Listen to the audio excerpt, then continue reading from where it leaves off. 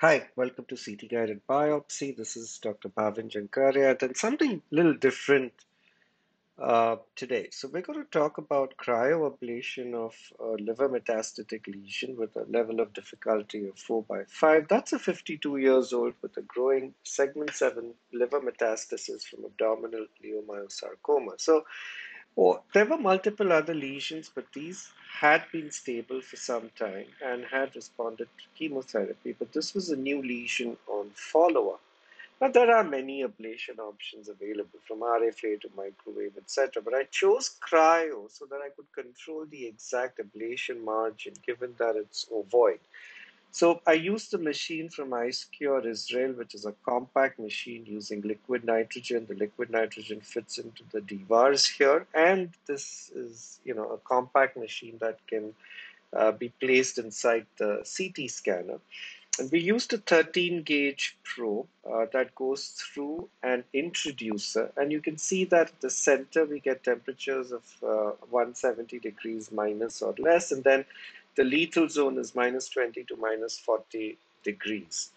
Um, so this was the lesion. The size was 17.3 by 18.5 mm. And so that's the introducer going in. And then through the introducer, we put the electrode at the distal edge of the lesion. The idea was to get at least a 5 millimeter margin. And we can see the ice ball forming here, which is the great thing with cryo because you can see what exactly is happening, unlike RFA, where we're just estimating based on prior experience and expertise. And so then we did a thaw and then another 15-minute freeze, and that was the final ice ball just before we removed the cryo probe and then the introducer. And this is about 10 minutes after the last freeze, where we can see the ice ball itself is shrinking, and that's the little air left in from the ablation.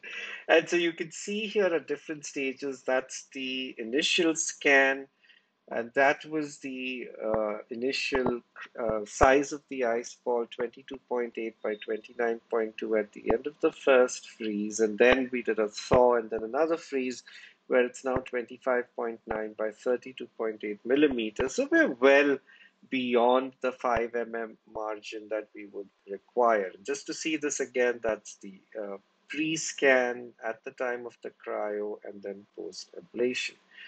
Now, cryoablation pretty much can be used wherever thermal ablation is indicated. So, renal tumors, lung primary and metastatic, both curative and palliative, liver, the same thing. Bone tumors, typically metastatic, would be palliative. But for osteoblastoma, osteoblastoma, and perhaps chondroblastoma, this would be curative. Soft tissue tumors like fibromatosis, venous vascular malformations, cryoneurolysis for pain management, and then the entire field of cryoimmunotherapy, which is still a little bit of clinical research, where the idea is that we ablate tumors and then incite an immunotherapy response for the other lesions in the body. And that's a very interesting area that may eventually become a major indication for cryo. The contraindications would be the usual: a poor coagulation profile and large lesions, typically greater than 5 centimeters. Uh, Naveen Kalra and his colleagues at PGI Chandigarh have actually published this paper on cryoablation. They used another machine with argon, but they ablated, I think, 10 tumors in 9 patients with a very good safety profile and a 77% efficacy rate as far as treatment was concerned, which are very, very good results and in keeping with those published worldwide as well. And we hope that we would have similar results too over a period of time. So to summarize, 52 years old, that was the size. We didn't do a pre-lesion biopsy, 13 gauge cryoprobe, no sedation required in this patient, supine oblique and in-plane angulation.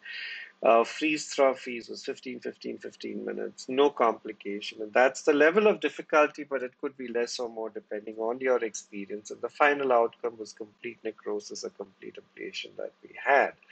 So you know where to email, you know where to subscribe if you'd like to, and thank you for listening.